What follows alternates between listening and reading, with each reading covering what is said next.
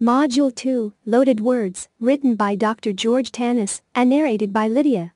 Greetings, welcome to lifecoachbootcamp.com. What are loaded words?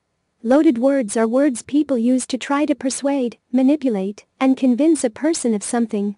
It is said that your tongue is one of the most powerful weapons. Your words hold the power of building someone up or tearing them down. In the Bible we are told that the tongue cuts like a double-edged sword. While it is always encouraged to indulge in healthy dialogue, we often find ourselves using words that do more damage than good. Modern times and recent trends strongly advocate the phrase "speak your mind." Words do render us the ability to express ourselves effectively, but the latest trends in social media have strongly started to stress the use of curse words, swearing, and loaded words. It's no doubt that the trend has spread like a wildfire, and more people are adopting the use of loaded words in their daily lives. It might seem great in the beginning, but as the use of loaded words becomes a habit, it eventually backfires. When you hear people conversing with loaded words, how do you feel? When you heard your very first loaded word, what was your reaction? We bet you might have felt shocked, disgusted, or you might have even cringed. But slowly and gradually you started repeating those words over and over again inside your head, and one day it finally came out of your mouth. Once loaded words become a part of your vocabulary, you just use them in normal conversation. And you use them so often that they lose their original meaning to you, but the impact remains the same. Why we use loaded words? During our childhood days, our teachers and parents taught us not to swear or use loaded words. Respectful language and wholesome words were encouraged, and the language containing loaded words was frowned upon. In some homes, we had swear jars just to show us that using offensive language was bad manners. Even though nobody taught us to use loaded words, we learned them anyway. But what was the need for learning this foul language? Were fewer offensive words in the English language not good enough? There are many explanations why we use loaded words. One of the most common reasons is to express anger, frustration, envy, fear, or disgust. Using loaded words or offensive language frees us from these emotions, and we feel relieved when we dump our emotions on others. But do you think that the language that originates from so many negative emotions can lead to something positive? You might feel great after expressing yourself using loaded words, but do others feel the same? Reasons to avoid loaded words. Using loaded words might make you initially feel better, but most of the time, the person on the receiving end gets burned. Offensive language not only disrupts conversations, but also leaves other people feeling degraded. Here are some reasons why we all should consider eliminating the use of loaded words. Tests relationships. When we get comfortable with using loaded words, we start using them during every conversation. We use them in a friendly manner, we use them to express surprise, and sometimes we use them just for fun. But imagine you are having a heated discussion with loved ones, and you are trying to make a point. Will you be able to hold back? What will happen if you blurt out loaded words just to win the argument? We bet your relationships will be put to test. Negatively influence people. Imagine one of your coworkers is a star performer of your organization. Everyone knows about her achievements, her exceptional methods, and her positive attitude toward her work. Her achievements are always applauded, and your boss just can't stop praising her. But imagine if someone decides to label her as a bootlicker, a doormat, or a minion. Some people might decide to brush the harsh labels off, but some people might take it seriously. Even after being the hardest worker in the room, her work gets overshadowed with the harsh labels, and these labels influence her coworkers negatively. Unfair, isn't it? Creates conflict. The basic building block of any conversation is mutual respect. If you want to achieve something out of a conversation, there has to be respect involved. Using loaded words not only promotes a disrespectful attitude, but also disrupts communication. Would you like to talk to a person who just curses to prove his point, instead of having a conversation like an adult? People stop taking you seriously. Have you ever wondered why educational institutions, workplaces, meetings, etc., prohibit loaded words? Why do these people recommend using a sophisticated language?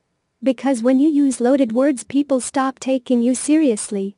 Would you value the opinion of a person who uses offensive language frequently? Would you like to talk to a person who just can't have a normal conversation without degrading someone? We start degrading ourselves. When our dialogue become unhealthy with others, how can we have constructive conversations? When we use offensive words, we start using the degrading language with ourselves too. We talk to ourselves harshly, make brutal remarks, and instead of uplifting ourselves, we start degrading ourselves. In addition to this, when we use loaded words, we allow others to use the same kind of words with us. We don't realize that we are inviting offensive language and bad behavior in our lives unconsciously. If using loaded words is so harmful, wouldn't it be great to break the habit? How to stop using loaded words?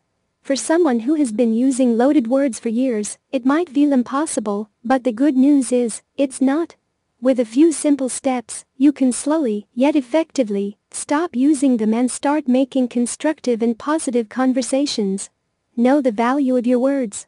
Always remind yourself that your words hold power. They are capable of doing harm and causing permanent damage. Be mindful. While freedom of speech is great, it doesn't include offending and disrespecting others. There is a very fine line between the two, and being mindful of boundaries can help you with avoiding loaded words. Keep a journal. Maintaining a journal is an excellent way of keeping track of your words. Notice when you feel the urge to use loaded words. Observe what triggers you to do so. Writing your thoughts in a journal can help you identify the areas that trigger you to use loaded words. Patience is the key. Next time you are tempted to use foul language, stop. Take a pause. Breathe in and breathe out. Remind yourself that your journey to self-improvement is more important than indulging in unhealthy dialogue. Replace your words. Replacing loaded words with wholesome words is another great way. If you Google it, there is a list of more than 100 words that can be replaced with better and healthy words. Our advice is for you to practice not using loaded words for at least a week. Tell others around you to point out any event in which you didn't. Have them hold you accountable. Visit the forum and do a confession. What is a confession? A confession is when you've displayed a wrong behavior and were held accountable by one of your family members, peers, or even yourself. Visit the forum and tell us about it. We will give you feedback. Make sure to watch the video about confession for more details. Furthermore, become a member of the forum and give feedback to others. So how has avoiding loaded words changed your life? How did you improve your daily dialogue? The essay. Please write an essay, up to 2 pages, about a past experience you or someone you know had when you used loaded words. Tell us in detail, who, what, when, where, why, to whom, the time, the place of what you did, the outcome. And tell us in detail how you could have changed that use from what you learned today, so the outcome would have been good. Internalize this lesson. Make it become a part of you. Share your story in the forums. Our advice is for you to practice not using loaded words for at least a week. Tell others around you to point out any event in which you didn't. Have them hold you accountable. Visit the forum and do a confession. What is a confession? A confession is when you've displayed a wrong behavior and were held accountable by one of your family members, peers, or even by you. Visit the forum and tell us about it. We will give you feedback. Make sure to watch the video about confession for more details. Furthermore, become a member of the forum and give feedback to others. That's how you gain practice in becoming a certified life coach. Read the article? Time for introspection. Please answer the following. Do you think swearing is justified when it comes to freedom of speech? How often do you swear on a daily basis? Why do you think you feel the need for using loaded words?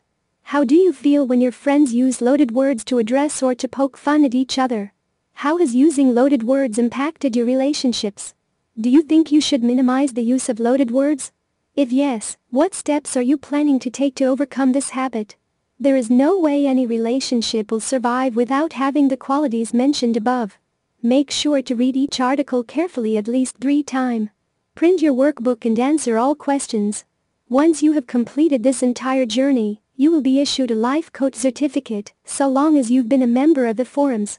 Also, follow the instruction for sharing your story in our forums, as well as participating in our forums, especially our unique confessions forum, so you may gain practice, knowledge, experience, and expertise. I am thankful that you have given me this opportunity to share all of this with you. May God bless you and bring prosperity and peace into your life. Respectfully yours, George Tanis, Ph.D.